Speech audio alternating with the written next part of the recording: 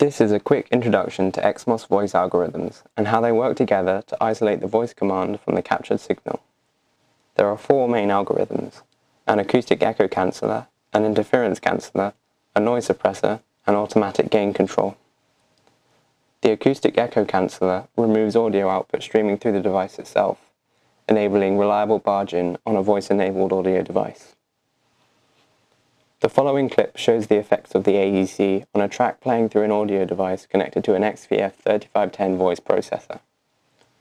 The interference canceller and noise suppression have been turned off on the 3510 device, and the gain control is set to a default value.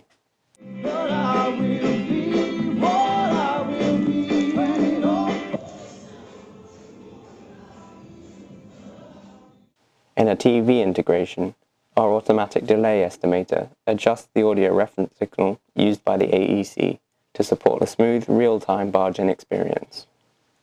The interference canceller scans the soundscape of the room and reduces the output from static audio sources, also known as point noise sources, like kitchen appliances, smart speakers, and audio equipment.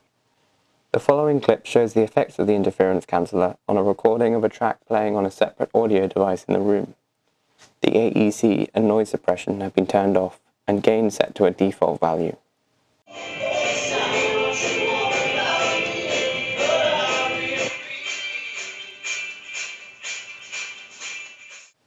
Noise suppression reduces other noise sources with frequency characteristics that don't change rapidly over time, or diffuse noise as it's known technically. For example, the hum from an air conditioning unit, general kitchen noise, or traffic. The following clip shows the effect of the noise suppressor on some background traffic noise. The AEC and interference canceller blocks have been turned off and gain set to a default value.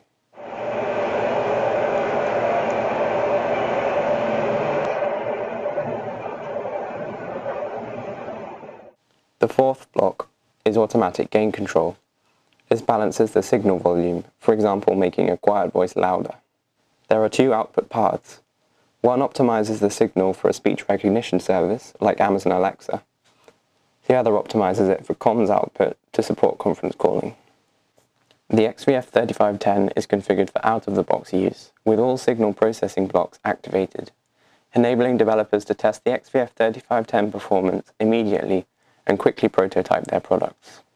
For developers who want to tune the algorithms, XMOS provides a command line application which can be used to control each block.